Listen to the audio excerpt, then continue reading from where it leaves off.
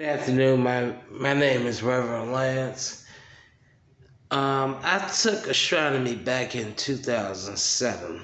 It was a hard class, but I'm here to tell you, astronomy is also a false. Astronomy says that the sun gets to live 10 billion years. You ain't never took a trip to the sun, so how in the world can the sun live 10 billion years if you never took a trip to the sun?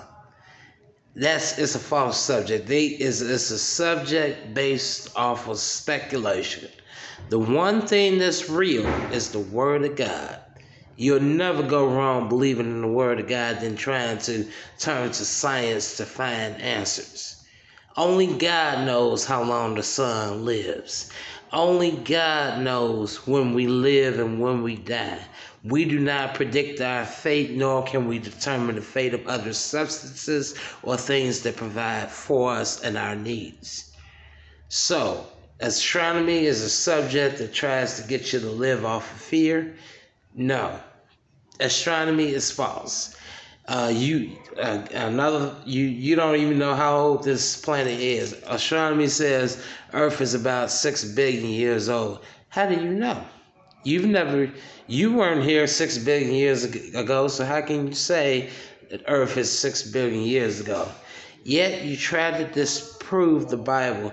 The ordering of the Bible is correct. One day could be 1,000 years or 1,000,000 years. I'm not disputing that. But the ordering of the creation, ranging from the sun, the moon, night, day, to the birds in the air, the sea creatures, to land being created. Then you had the animals on the land, followed by the human beings. So the ordering of the Bible is correct. I don't understand how someone could be an atheist and not believe in the Bible, but they'll believe in astronomy and evolution. You believe in science because it provides intellectual answers, but they don't understand the Bible, so yet they choose not to believe in the Bible because the Bible is a spiritual. You can only understand the Bible from a spiritual point of view.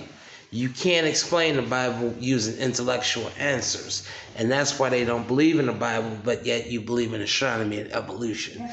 Astronomy and evolution is false. Thank you.